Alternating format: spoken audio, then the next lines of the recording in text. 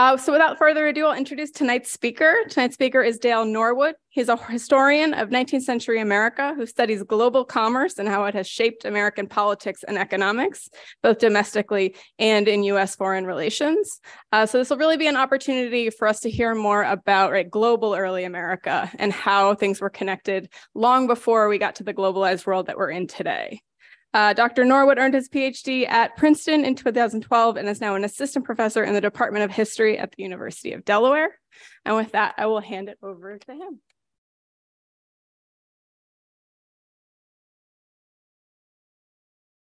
Oh, and there's a cell phone here. Well, thanks so much for the kind introduction. Thank you all for coming out, and go Phillies, of course.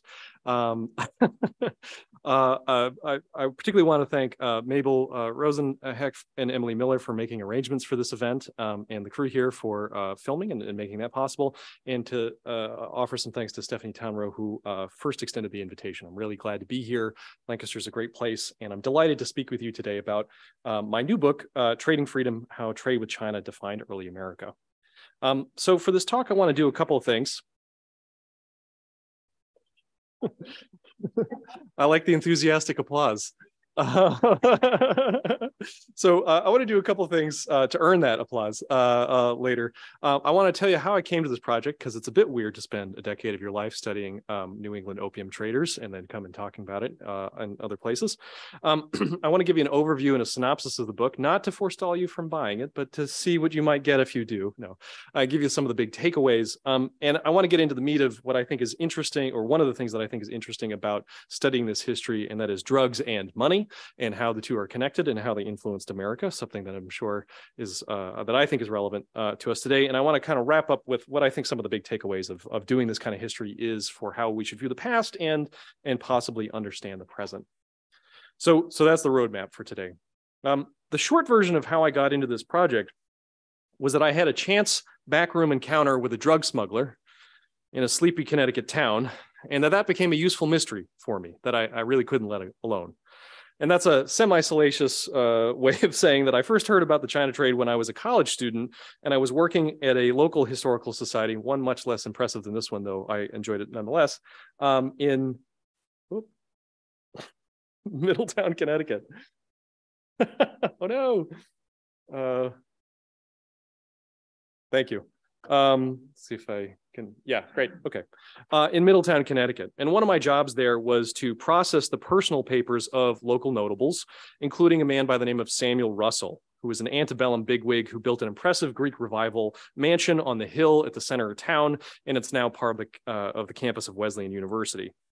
Now, a big rich guy building a big house is not really all that interesting or new, but the source of Russell's wealth was, before retiring to Middletown, Connecticut, a city I should note that is not on the coast, he made his money smuggling opium from India into China, and then using the profits to buy tea to ship from China to the US and to Europe.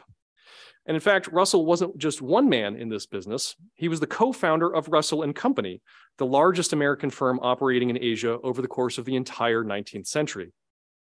So the incongruous fact of Samuel Russell's narco empire and its result in Middletown, Connecticut, which again is a very nice building, stuck with me after I left that job, was my kind of cocktail party conversation. But it didn't become a useful puzzle for me until later, when I started a PhD in American history and needed something to write about. And so reading through the scholarship on early America, I noticed something. And that was that up until about the Revolutionary era, stories about how Americans were connected to the rest of the world, how they were engaged in global affairs, were front and center in both the scholarship, but also in some of our public stories.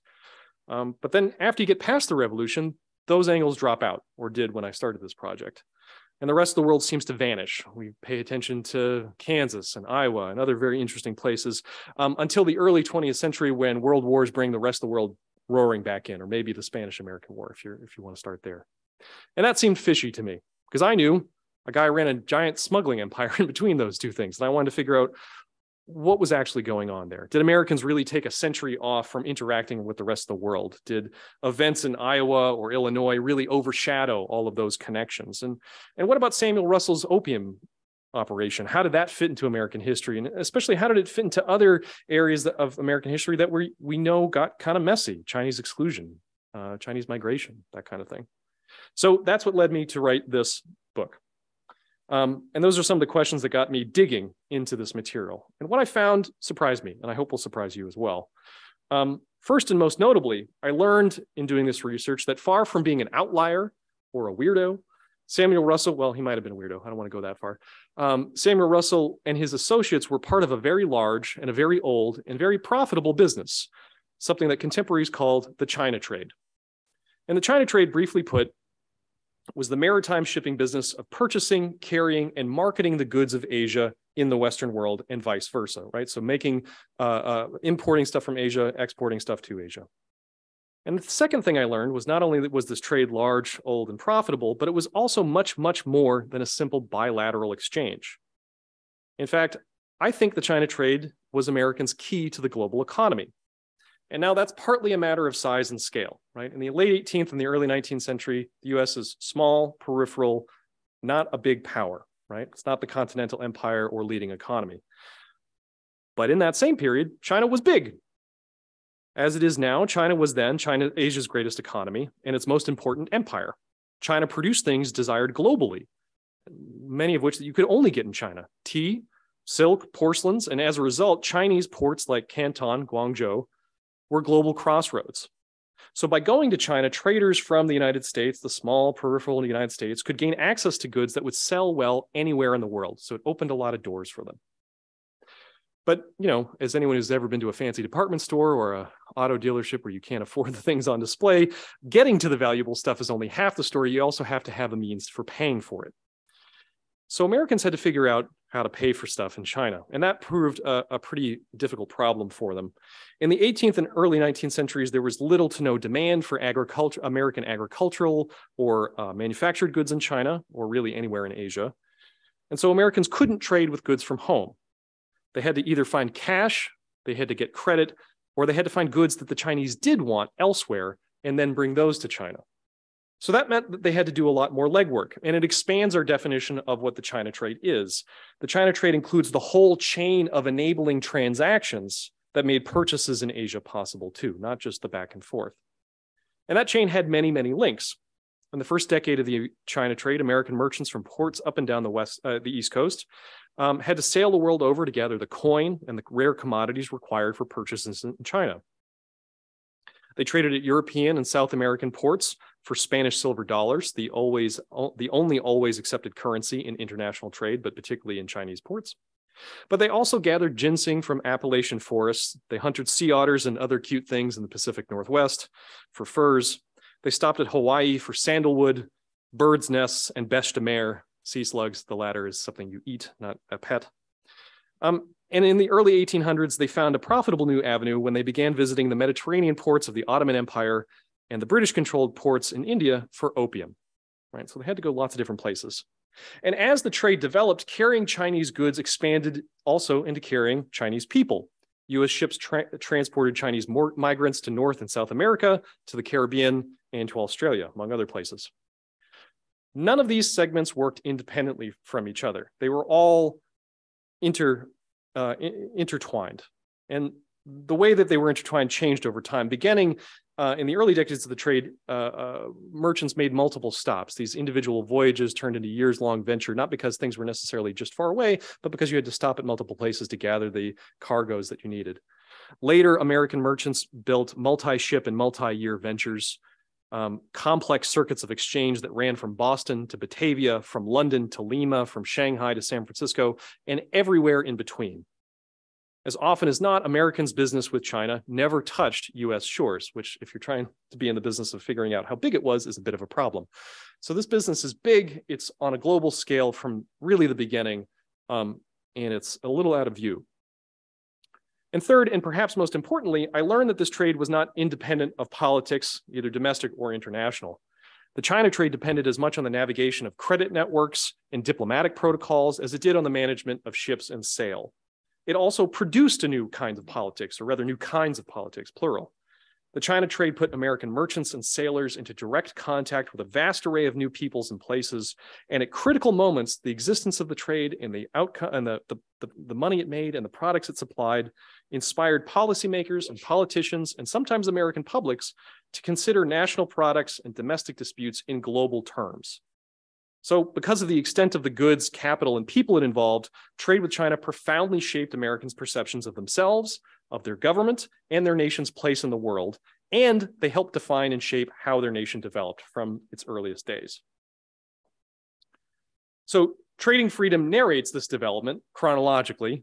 I'm a historian, go in order of the years. And I begin with the first American trading voyage to China, which leaves New York Harbor for Canton in 1784. And the book draws to a close a century later with the passage of the Chinese Exclusion Act in 1884, which happens to have coincided with the death of major U.S. China merchant firms in the 1880s and 1890s. In other words, the book tracks the beginnings of the China trade from its origins to its end. And in the course of that century, free commerce with China shifted into something Americans embraced as part of their national project to something that they feared that would damage their national project. Right? So in the early years, the China trade is something that American publics and policymakers sought to promote and expand. And by the end of the 19th century, it's something they feared would destroy what they had built, and they sought to control and restrict it. And that conceptual shift from understanding U.S.-China commercial relations as a mode of accessing a wider global system of global commerce that would benefit the nation, I call it in the book the China trade mindset, to figuring trade with China as something that can be broken down into discrete sources of either new consumers, new laborers, or new commodities that had to be separated in order to remain safe. I call that the China market mode of thought. And we are still living in the consequences of that shift of China as something that policymakers want to control and regulate that commerce, as opposed to the century where embracing it in the widest possible means was core to Americans' understanding of themselves. Now, within that wider arc, that's the big picture, each chapter of the book focuses on specific characters, institutions, and incidents that I think did the most to establish or change the politics or the meaning of U.S.-China commercial relations. And so today I'm going to talk mainly about one of those stories, the rise and consequences of Americans' engagement in the opium trade. But other chapters of the book detail topics like how the revolutionary generation's utopian hopes for global commerce led them to set up the first U.S. tax system to privilege trade with China, free trade with China, or how the China trade directly inspired the transcontinental railroad, or how antebellum slaveholders and their northern allies, like James Buchanan, happy to say more about him, how antebellum slaveholders successfully defined free Chinese migrants as enslaved people, paving the way for our contemporary immigration system that excludes certain people on the basis of their national origins. That's something with antebellum origins in the politics of slavery. So collectively, the book's chapters are an argument for taking the early history of U.S.-China relations seriously as a foundation for our present, but also as evidence of how global and how globalized the U.S. was already in the past. And so with that in mind, I want to get into the nitty-gritty of one of these episodes, the rise of the opium trade, and some of its key characters and some of the key documents I used to investigate and tell that story. And befitting a book that has a boat on the cover, this story begins in the hold of a ship. This is not literally the hold of the ship. When the ship Congress sailed from Boston Harbor bound for the Dutch colonial port of Batavia, today's Jakarta, in 1824, it went with a bundle of receipts, invoices, and correspondence. And these documents are collectively known as ship's papers. And they make up sort of a floating business archive. It's the working papers of the venture as a business. And they give us a great snapshot in this particular case of where American trade with China had been in terms of how it was practiced and where it was going at a very critical moment. So on the more traditional side of the ledger, Jacob Caswell and Benjamin Britnall entrusted 100 Spanish milled dollars, Spanish silver coins, to an agent on board the ship who promised to carry and invest it from port to port. And that practice of loading some capital and trusting your agent to invest it in a cargo and flip those cargoes and flip those cargoes and flip those cargoes is known as a cabotage strategy. You're moving from port to port. And it's traditional in the American China trade from the beginning of the revolution on through into the 1820s. It's designed to make the most out of limited resources, right? You're trying to turn your capital over and make good bets. And it's characteristic of American trade with China since the revolution. Also on board the Congress, though, is William Gray's cargo. Now, William Gray, the Congress's owner, ship owner, adopted a more sophisticated approach in terms of what he put on board. a wealthy merchant whose obituary claimed that there was not a commercial place in the civilized world where his name was not familiar. Gray was a fixture of Boston's mercantile elite and a player in state politics. In his prime, he owned and managed one of the nation's largest commercial fleets, and in his later years, he was instrumental in organizing and leading the Boston branch of the Bank of the United States. We'll come back to that later.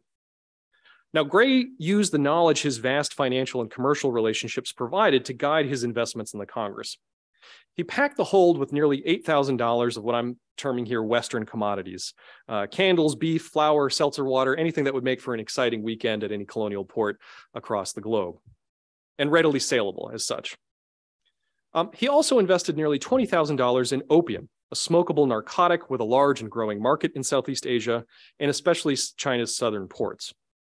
Gray also gave the captain of the ship, Nathaniel Kinsman, access to up to $50,000 in credit with his London bankers at Baring Brothers and Company, so that Kinsman might take advantage of good prices for return cargoes of Asian products as he encountered them, right? So time the market as he was there. That could be, and in his instruction letter to Kinsman, he identifies things like teas at Guangzhou, or sugars at Manila, or cottons at Calcutta. There's a lot of different kinds of products that he could buy. And that credit was to be drawn on via bills of exchange, which Kinsman most likely carried as a packet of pre-printed forms. And I'll show you an example of this kind of thing in a minute, but a bill of exchange effectively is a credit instrument that works like a check, right? You could sign it over to other people. It shows that you're drawing on a particular account or at a particular bank, right? Now, Gray's choices took advantage of the new system of global exchange that took shape after the Napoleonic Wars, after 1815. Before the decades of global warfare between Great Britain and France were decided at Waterloo, American merchants and the US government had profited handsomely from their status as neutral shippers. And I say the government as well because the US government, until the institution of the income tax, was mainly funded by tariffs. US shippers are the ones paying those tariffs. So if you have a good merchant marine, you also have good government revenues, but it's all dependent on international trade, which if two giant powers are at war, you can make a lot of money shipping between them, right?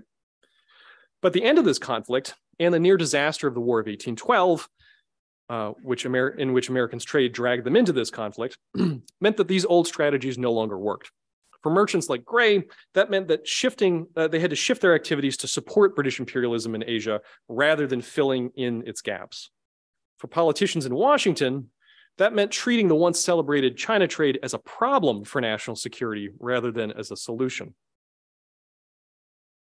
Now, that shift was part of a broader reorientation for American politics, which I don't have a good image for, so I've gone to black screen here. Abstract concepts are hard to illustrate. After facing near annihilation in the Second War with Great Britain in the War of 1812, US legislators came to see relying on trade as an engine for national prosperity as well as government revenue as more dangerous than useful.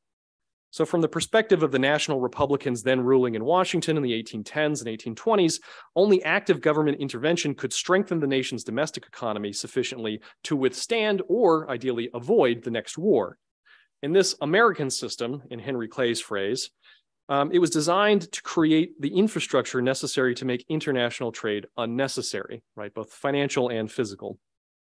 A side effect of this reorientation away from international trade and toward domestic development was that powerful Americans began to regard China traders as impediments to national prosperity.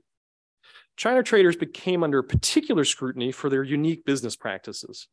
Annually, they shipped millions of dollars worth of silver coin to China. And that silver drain, which picked up in this period, attracted a great deal of interest from publicists and policymakers concerned that it was ruining the nation's currency and thereby threatening the republic's stability. So American merchants had shipped significant amounts of silver specie, silver coin, Spanish silver coin, to Asia for decades. You can see them picking up in purple here on this chart here. The reason they were doing that is that Spanish minted dollars were the only always welcome commodity in Guangzhou's markets. And because of the United States' considerable involvement in Latin American and Caribbean trade, i.e. places where Spanish silver dollars were made as well as traded, US-based merchants usually had access to a ready supply, either from their own dealings or from US banks. Spanish dollars also held a special place in the American economy. They were legal tender. So you could use Spanish coins as you would American coinage, And they were a common medium for commercial transactions, particularly large ones, particularly international transactions. And they functioned, and this is really critical for the money supply, they functioned as the reserve currency upon which banks issued banknotes. So they were deeply important to stability of private banknotes because that's what was in the vaults that was guaranteeing those banknotes. And I could say a lot more about American money. I will not bore you like I usually do my students when I segue into antebellum banking, but suffice to say that silver drain is concerning because it means that banks have less reserves, fewer reserves to draw on. That trend of Americans becoming major exporters of silver specie and accelerating also happens at a moment that the American economy hits a snag, hits a tailspin. You can see that it eventually drops off in the 1830s, but as it's ramping up, the US undergoes a recession in the Panic of 1819. And many contemporaries connected the unprecedented flow of silver to Asia to the credit contractions, the bank runs, and the currency instability that were plagued the country in the aftermath of the Panic of 1819. The arch protectionist Niles Weekly Register, the closest thing that the nation had to a national newspaper at this point, argued that traders to China who exported specie, silver coin, were destructive merchants whose business ought to be annihilated for the trouble that they caused. A later follow-up to that article in that same newspaper said that not only should we ruin these people's business and ban them from exporting silver, we should also take away the franchise. They should not be allowed to vote because they become such irresponsible citizens. It's a little hard to imagine taking any businessman's right to vote away today, but that's how head up people were about this. So the infamy of specie exportation proved a really stubborn stain. It really changes the public impression of the China trade for decades. But it also became a crucial component of the Bank of the United States President Nicholas Biddle's plan to domesticate and secure global flows of capital for Americans' benefit and his bank's profit. So Biddle, a Pennsylvanian, was elected to the presidency of the Second Bank of the United States in 1822. He's the new guard come to fix what this bank had not done well during this previous economic crisis. The bank at this point is a controversial institution. It's the second because the first bank had been allowed to lapse. It's got a new federal charter. Biddle comes in to clean it up. It's the country's largest corporation, and it alone had the ability to conduct operations in all US states, giving it extraordinary power and, depending on who you talk to, extraordinary responsibility. By 1825, Biddle had noticed that each spring, China merchants made large annual calls on local banks in the Northeast for silver specie because they were outfitting their voyages to go out to China.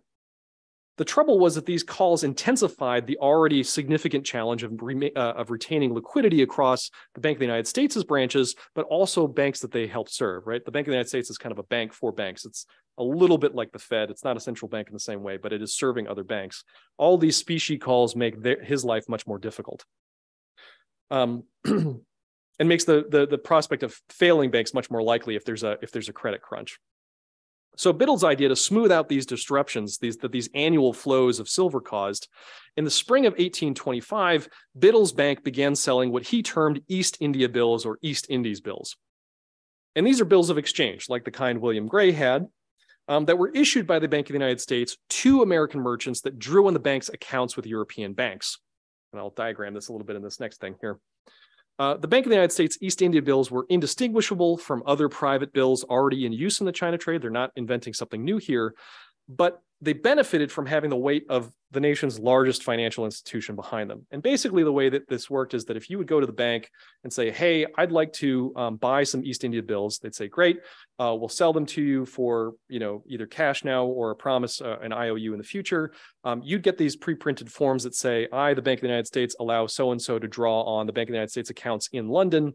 You could then use those bills to make purchases in Asia. The person who you paid these to would then send the bills back to London, where they would be cashed at those banks. So it's like a little bit like an American Express check used to work, like for those folks who remember doing that. So Biddle intended that the East India bills, he wanted them to do more than just help merchants move money, right? That's fun. But Biddle wanted to make his bank an intermediary in global finance capable of absorbing what he called the sudden and violent fluctuations of international trade. So the bank already works that way in the United States economy. He wants to position the bank between the rest of the world and the US. So East India bills provided the means to head off financial panics that could result when the spread in price and specie domestically versus foreign markets widened sufficiently to induce the export of silver, right? If silver is higher priced abroad, you send it abroad, right? He's trying to head that off. He had the chance to test this method the same year that he debuted these bills in 1825, when a summer slump in cotton prices caused a wave of failures on both sides of the Atlantic, and the Bank of England, an even bigger bank, to contract its credit, which led to a wave of failures in the British Empire that threatened to spread to the United States and increased specie calls on American banks, right? We want you to pay back your loans in hard money right now. To head off the disaster, Biddle worked the bank as what he called a balance wheel, selling coin and issuing notes to provide liquidity to other institutions and counter prevailing market forces. It worked so well, or he claimed it worked so well, that he later made that success a centerpiece of his defense against Andrew Jackson's attacks on the Bank of the United States. One of his supporters highlighted that success, crowing in a newspaper how Biddle's East India bills allowed the US to, and I'm not going to shout here, but imagine gigantic all caps type here, allowed the US to escape from the misfortunes which have overwhelmed the British Empire, which is a nice national boost for Americans as well. They get to beat the Brits. In an irony, while Biddle intended his experiments to protect Americans from Britain's economic misfortunes, in China, they helped accelerate Americans' entanglement with British imperial schemes. And that's a consequence not just of what Biddle was doing, but how Americans in the China trade reorganized following the end of the Napoleonic Wars. Okay. So I want to say a little bit about how this trade worked, just kind of generally before I tell you how it changed. In the first decades of the American-China trade, the business decisions for each voyage were managed by an official known as a supercargo, who's a floating agent for the ship's investors and cargo owners who oversaw all transactions involving the cargo, not the sales and the management of the ship, but the cargo, in return for a share of the profits. It's very common for a merchant family to put the smart nephew as the supercargo, and sometimes to put the dumb nephew, and then you don't get your return on your investment. But it's that kind of, it's a principal agent problem management. As the business grew, more firms found that having a resident agent in Guangzhou provided an advantage. So people started to stay over and not just accompany single voyages, but work all year round. And they lived in the foreign quarter of Canton, of Guangzhou, which you can see pictured here in 1805. The way Chinese authorities have the China trade set up is that foreigners are restricted to a certain area outside of the city. You can see it's a little bit of a suburb there. Down in the left-hand corner here, factories is what the neighborhood is called. It's outside the city walls. It's a way of quarantining them from access to the regular part of the city. But they rent these things called factories or hongs, which are a combination warehouse and living space. And most other traders organize their ventures by through a national company that had a monopoly on the trade, the English East India Company, right? Americans organized it as private ventures, but they still tended to live in the same place. And so that's why you see the flags above here. Most of that is indicating which company or which nationality, which for most people is the same thing, except for Americans who are doing this as private traders. Okay. So living in this segregated neighborhood designated by law for foreign traders year-round, resident merchants developed a better knowledge of local conditions and cultivated closer relationships with Chinese business partners. Getting better prices on goods, higher prices on sales. You know, if you're buddies with with the guys you're working with, you get sweeter deals. And that's the reason most American firms, particularly after the Napoleonic Wars, switched to having resident merchants. They all rely on resident merchants. And those resident merchants use the extra time they had in China to explore new lines of business. And no one wrung more from this system than John Perkins Cushing, who I don't unfortunately have a good portrait of, but imagine a guy named John Perkins Cushing. You can just picture him in your mind's eye. Whatever he looks like, that's what he looks like to you. Cushing ran the Guangzhou outpost of Perkins and Company, a Boston-based merchant firm with representatives all over the world who coordinated interdependent circuits of trade in furs, silver, teas, and cotton goods. The China office was one of the most important of these locations, and during his nearly 30 years in China, he started there as a teenager, he retired in middle age. He complemented the advantage that his favorable position in this network with his own innovations. And specifically, he devised new ways of smuggling that flooded the Canton market with opium, revolutionizing the China trade. Yep. Okay. So the opium trafficking system Cushing put at the center of the Perkins business was a response to British colonial policy. In the late 18th century, the British East India Company noticed that there was a new market for smokable opium in Southeast Asia, and they began forcing Indian peasants to cultivate opium poppies to supply it. That's the opium poppy there in the image. Opium provided the company with a new source of revenue and helped balance their purchases of tea in China. But the East India Company had a problem in that the Qing dynasty had prohibited importations of opium, particularly smokable opium, since the 1730s, and it kept reiterating those bans. It was an illegal drug. It had always been an illegal drug as long as the British were importing it. So the East India Company decided not to ship it in their own ships, but to sell it to third parties known as country traders, because they were trading between India and China, so still in the country of Asia, the country territory. And these private third parties moved the drug into China proper. Now, Americans' first experiments in importing opium into China used different methods at first. They were excluded from buying opium in India until 1813, when the East India Company's monopoly ceases in India. So they instead turned to the Ottoman port of Smyrna, today's Izmir, for their supply. And that Turkey opium that Americans imported from the Anatolian coast was of lower quality than that produced in India, but still found a market. And by being the cheap alternative, helped expand the market for the narcotic, right? An addictive substance is something that you can rapidly expand the market on as long as it's cheap enough.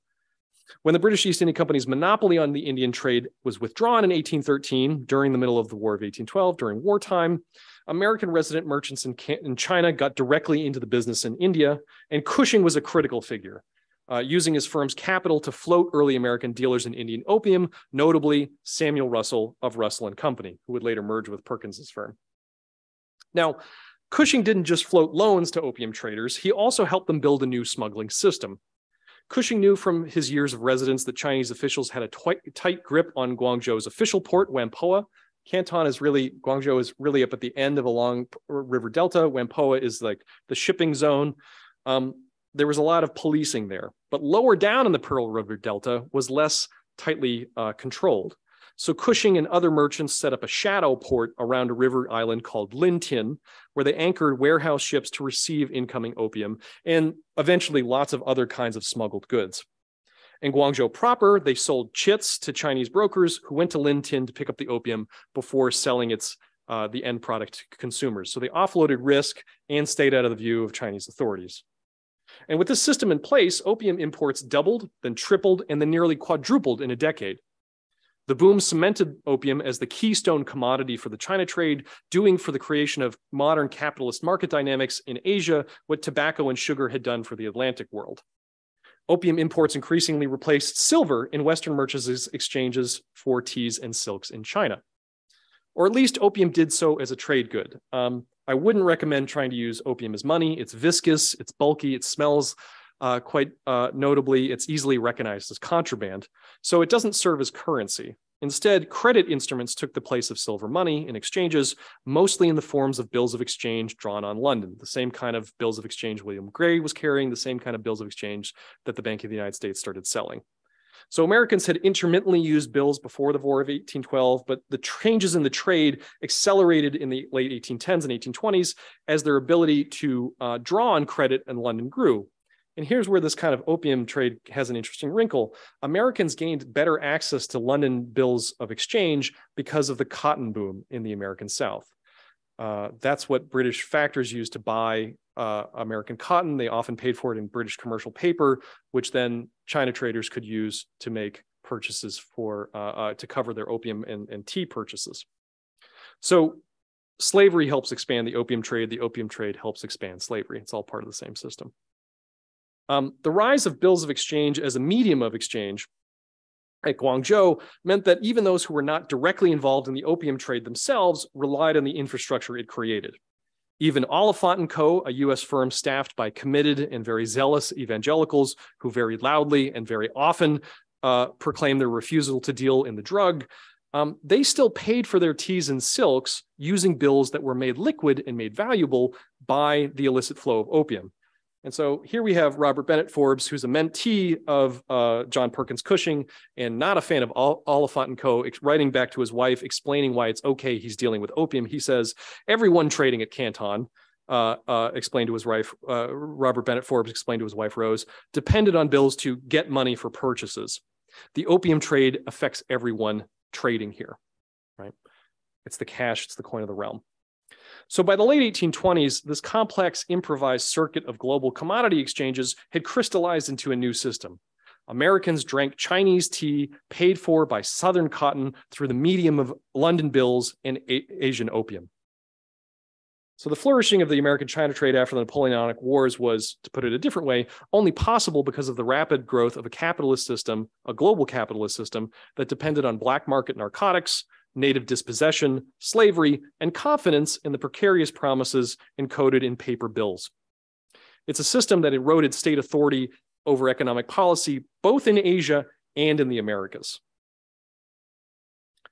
Now, in China, American merchants' involvement in the opium trade pushed them into closer collaboration with British traders and into conflict with Qing officials policing that illicit trading, right? So Chinese authorities was drawn to foreign merchants for their violation of smuggling laws, which were crimes. But the prevalence of those crimes and the rise in those crimes convinced imperial officials, not at Guangzhou, but in Beijing, convinced imperial administrators that opium imports were not just a social problem, but the cause of silver exports that they thought were destabilizing the empire's money supply and thereby weakening the dynasty's authority. So the complicating factor here for the Chinese was that the growth of the opium smuggling trade also made the tea trade grow, right? That's what people are exchanging.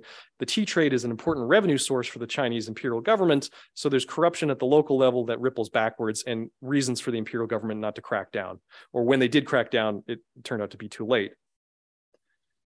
This all came to a head in 1839 with the outbreak of the Opium War, a conflict that began when British forces invaded the China coast in order to force the Qing authorities to pay the cost of opium that local officials had seized as contraband, right? The Opium War is extremely well named. It's a war to force the Chinese to pay for opium they had destroyed after they had seized it as contraband.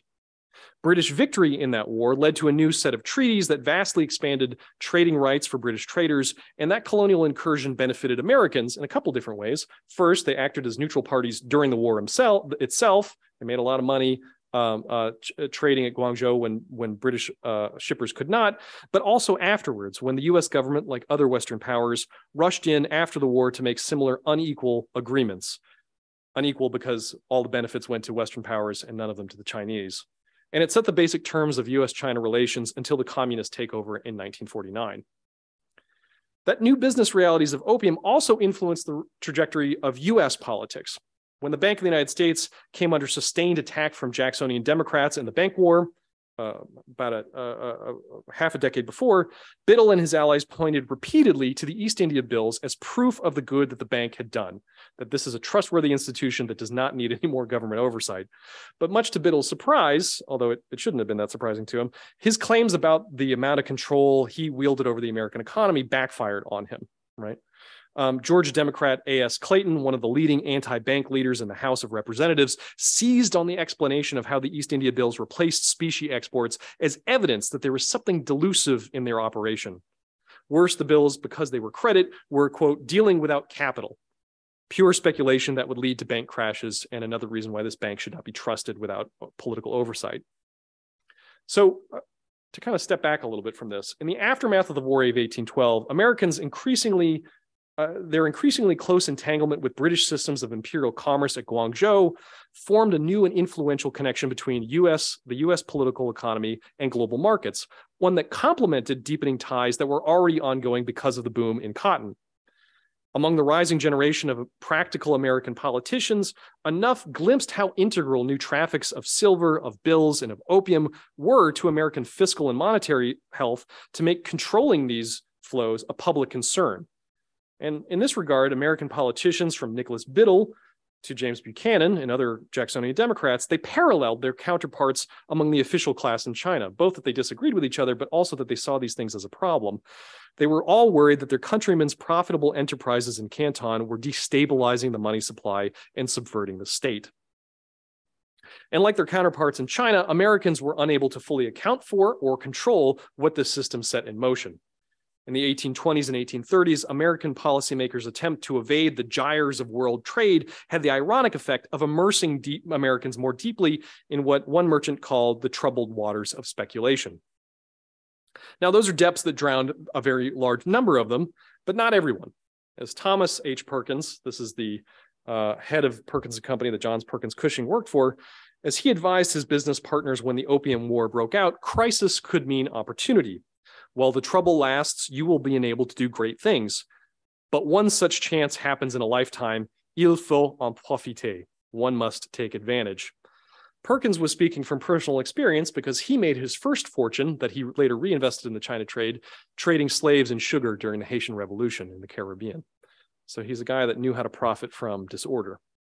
Now, Perkins' sentiment, and I'm going to wind this up here, Perkins' sentiment captures a great deal of how American merchants approached their business in China. But I'm a little bit loath to give a slave trader turned opium dealer turned philanthropist the last word. So I'm going to say a couple more about what I think this all means and why it matters. What tracking the politics of the China trade demonstrates, in this example as in others, is that the United States has never lived in a vacuum. From the Republic's earliest years, Americans rarely saw themselves as engaged solely in a North American realm or even an Atlantic or a Pacific one. Their frame of reference from the beginning encompassed the entire globe. One of the core ways many early Americans defined themselves and their nation was through their commercial relations, the traffic in goods and people and ideas whose flows bound them to the rest of the world, as well as set them apart and gave them distinct approaches. So the alleged novelty of our current era of late capitalism or globalization sometimes obscures the fact that the world inhabited by folks like Thomas Perkins or Thaddeus Stevens was no less whole, no less round, and no less known to be so than our own. So in Trading Freedom, I argue that understanding the role of global commerce as illustrated by the American trade with China provides a way back to that early American mode of seeing. And with that vision, I think a deeper understanding of the context and motivations that moved people and what the world had to do with it. And I think engaging with that point of view also provides a useful perspective on what the limits on our present vision of the world, and particularly the US relationship with China, might be. So as with all history, I hope it promotes a little bit of humility among us all. So yeah, that's my spiel. Thank you very much for your time.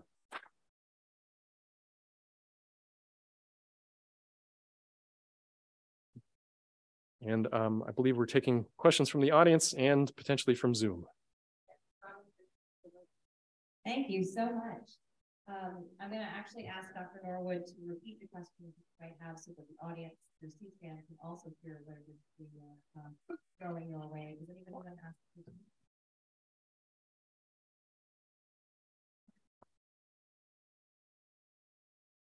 Thank you for your talk. I'm curious in talking especially about opium, what it meant on the consumer end, how American consumers were using opium and who was buying opium. It seems like such an abstract commodity in the way that it moves around the world, but there must have been a big market in America for people who were interested in opium, and were they rich people, and how were they using it? Yeah, that's a great question. So the question is about what's the market for opium in the United States? How were people using it? That kind of thing. So opium in the United States in this same period is not commonly smoked. Smoking opium is something that starts in the 18th century, maybe the 17th century in Southeast Asia. We think in Indonesia. We think with the introduction of tobacco from the Americas. That's how we think it gets started. But that practice doesn't become common in the West for a long time. It never really takes over in the way it does in other places. In the Atlantic world and in the United States, opium is eaten, right? Just kind of chomped, or drunk in a concoction known as a tincture known as laudanum, which is opium and alcohol, and that's a very common narcotic. And it's helpful to remember that this is a world where there is not Tylenol, there is not Advil. If you wanted to not feel pain, there was one thing, and that's opium, right? And it's a very ancient medicine known since the Greeks and before. So it's in wide use, as you say, but in the United States, it's often added to patent medicines as a form of laudanum. Although it is kind of interestingly gendered, right? There is kind of laudanum is more associated with women, or abuse of laudanum is more associated in the 19th century with women. Later, after the Civil War, when there's injectables of opiates, morphine, then later heroin, that abuse of those narcotics, as the concept of addiction starts to form, which is something that's kind of in motion well into the 20th century, that becomes associated with veterans and men who are soldiers suffering war wounds. But even so, it's used medicinally. It's prescribed, but it's also freely available. The United States does not ban the importation or the sale of opium until well into the 20th century. I hope that it gets at things. Yeah, thank you. Yes, in the back.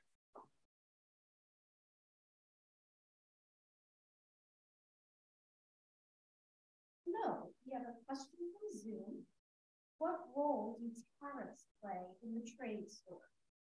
That's a great question. You can see my face light up. So the question from Zoom is, what role did tariffs play in the trade story?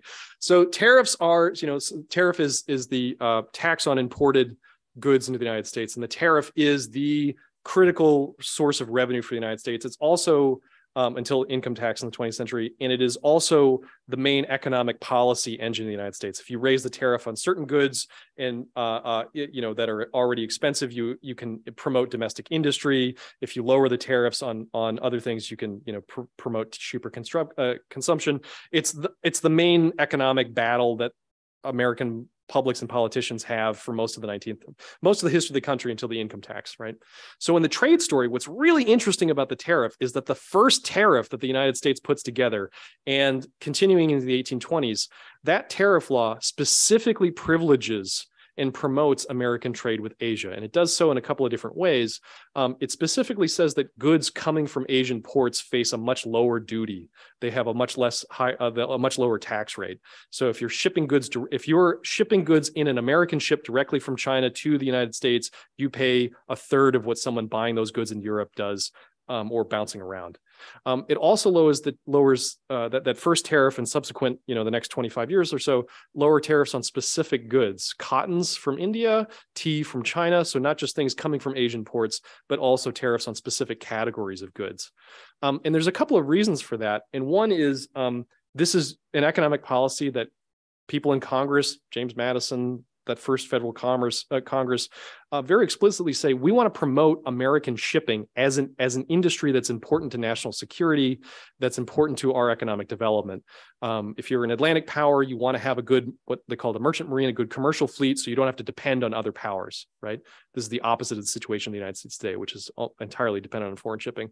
So they lowered those goods, the tariff for American ships to promote that industry, but they also wanted to promote industry, direct trade with Asia, because they saw it as a way of bypassing Europe and outcompeting Europe. It's a bit like kind of building your own airline or launching your own satellites.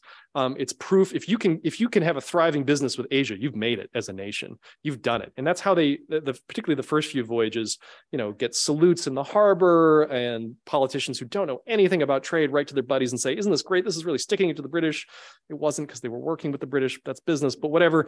But they really take it on as a point of national pride. So trade and the idea of trade with China as a thing that will benefit the United States through the tariff, you can see that expressed in concrete political means through the tariff. Thanks very much for the question. Love talking about the tariff. This will seem like a self-motivated interest question, but as the stewards of Buchanan Center, of course, we always want to know how James Buchanan might play into the picture. And I'm wondering how Buchanan responds to Americans trafficking drugs and presumably people, I would imagine migrant laborers from China.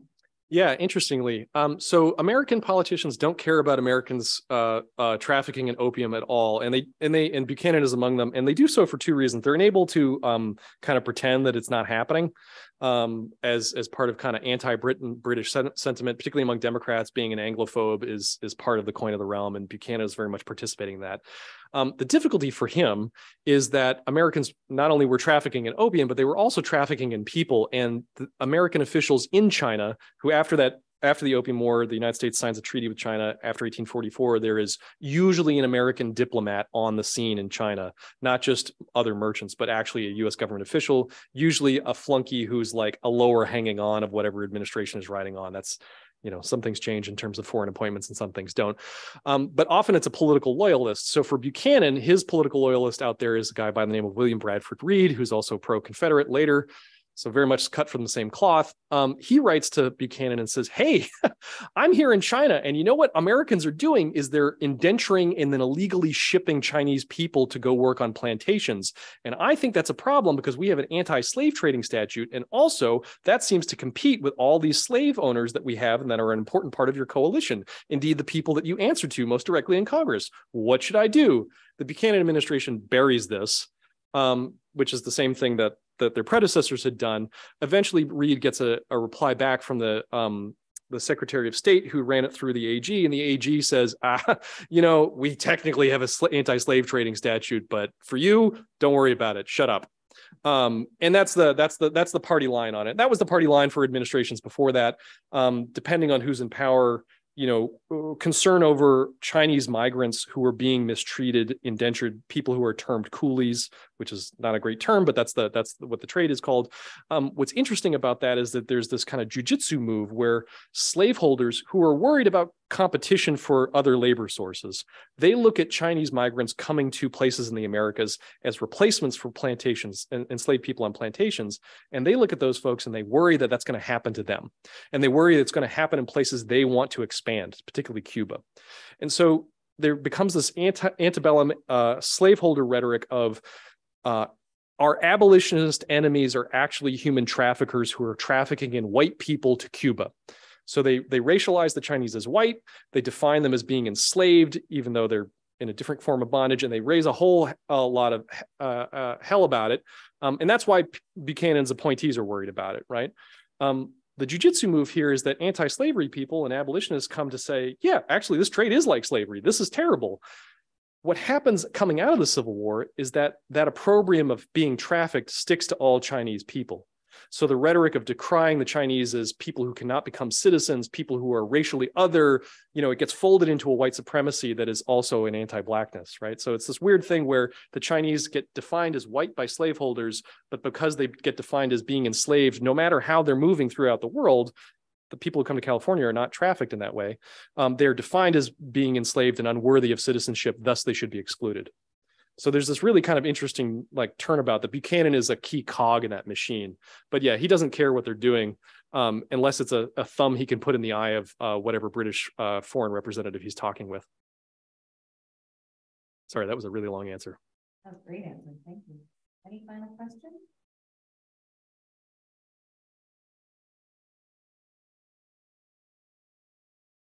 I profess ignorance about this. During the time span that you are looking at, was trade between America and Japan something that was combative or problematic with our trade with China as well?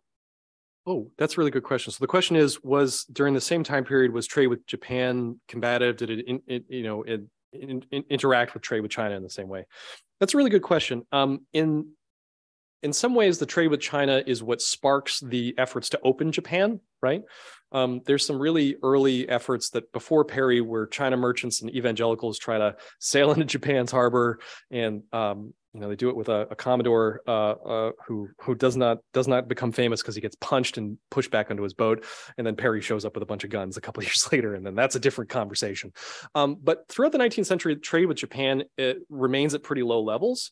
The kind of interactions between China and the United States is really about how does the Japanese state react to westernization and opening up. And they want to avoid, the Japanese look at what's happening to China and want to avoid it. And so they want to adopt technologies. They want to change. There's more incentive to change government systems and take on, a lot of Americans become kind of experts that are helping the Meiji kind of redesign things, because they look at what happened in China, which the Opium War, there's the first Opium War, the second Opium War, the British and the French, and sometimes the Americans are also there kind of cheering them on, are continually invading China and demanding new trading concessions and biting away Chinese sovereignty. And the Japanese look at that and say, not for us. And they succeed in keeping that distant. In terms of trade, eventually Japan's tea trade overtakes American trade with tea in China, but that's a late 19th century and early 20th century thing. And it has to do with kind of Americans' taste in tea, which is green. Americans like green tea and not the harder stuff, in part because when they first get into the trade, it's cheaper. But the Japanese become really good at making an export product for tea. But there's not, in terms of interacting, there is a lot of the same people are investing in China ventures as they are in Japanese ventures, but the takeoff point, the China trade kind of peaks in the 1870s, 1880s. It keeps growing, but not as fast.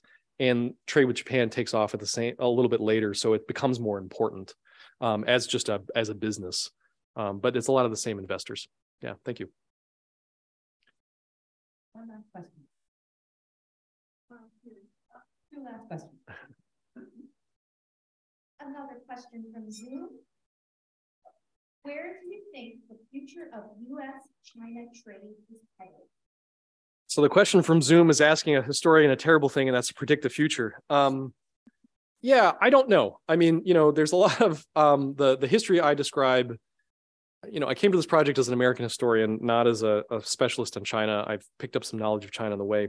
A lot has changed in China since. A lot of changes in the United States as well. It's easier for me to see the things in the United States that are continuities. And one of the things that is a continuity is that how Americans approach their relationship with China has a lot to do with what they think it can do for them domestically in their politics.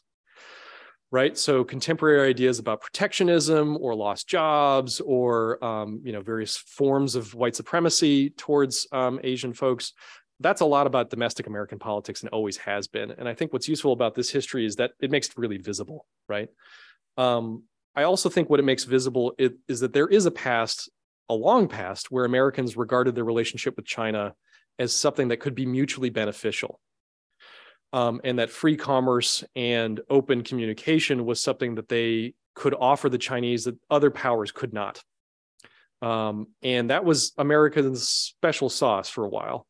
There's a moment in Reconstruction where Americans are really putting together what their representative calls a cooperative policy that really has the promise, as Reconstruction did, to really reshape racial relations, but also economic relations, and it falls apart.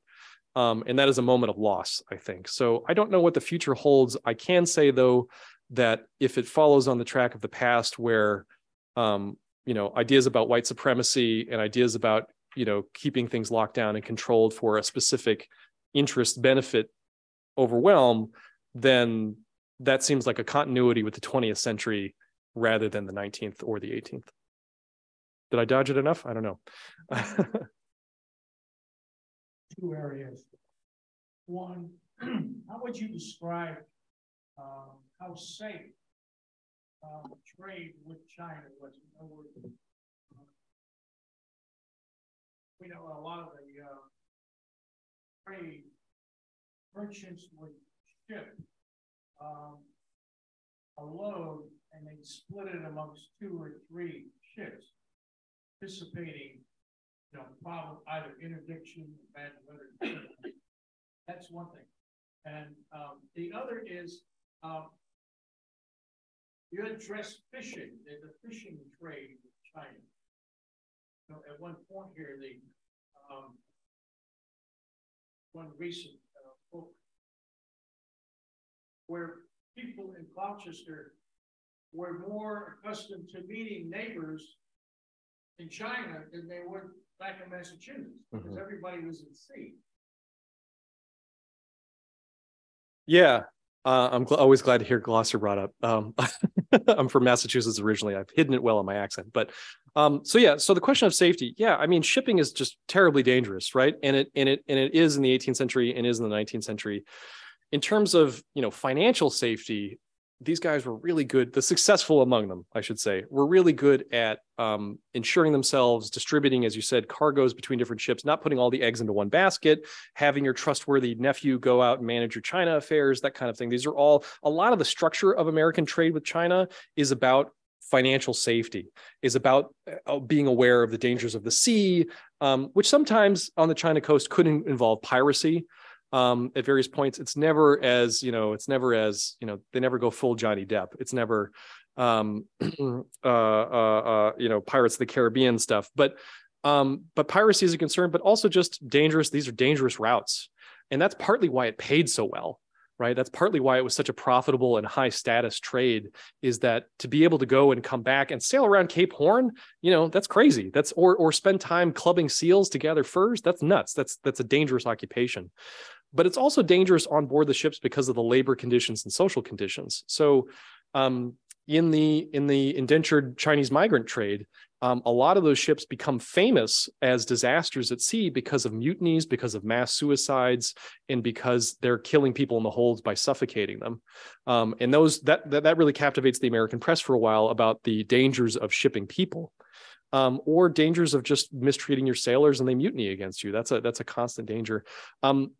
Part of what's interesting about the kind of slow extension of American governmental authority to China is that, you know, before there's a diplomat in place, there's consuls. Consuls technically have authority over sailors who've gone rogue. They can jail them. They're also supposed to take care of their hospital bills. And their constant work is dealing with guys who jump ship or beat up the shipmaster or just wanted to leave. And that, like, everyday violence of the maritime trade is really, I think that, sometimes from the kind of view I've given here, which is kind of a bird's eye view, that like everyday violence of life on these ships is really not present, but it's a very violent life, even if the cargo itself is somewhat safe.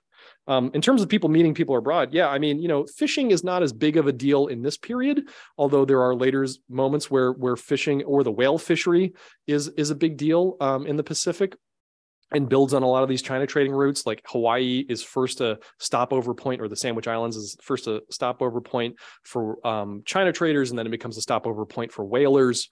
And that's also an incredibly dangerous profession. Although again, the way that these businesses are structured is they often offload the danger and the risk to the laborers rather than the finance guys, right? You don't succeed in business by it mattering if a bunch of guys die on your whaling vessel.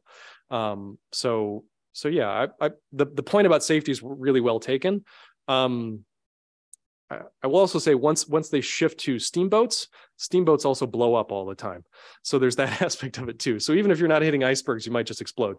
So yeah, very dangerous time, and that's part of why the premium on these goods is so high, and why the prestige of being a guy who's gone around and commanded a ship is such a, you know, people lead a couple of China trading voyages and they go around being called captain or commodore for the rest of their lives.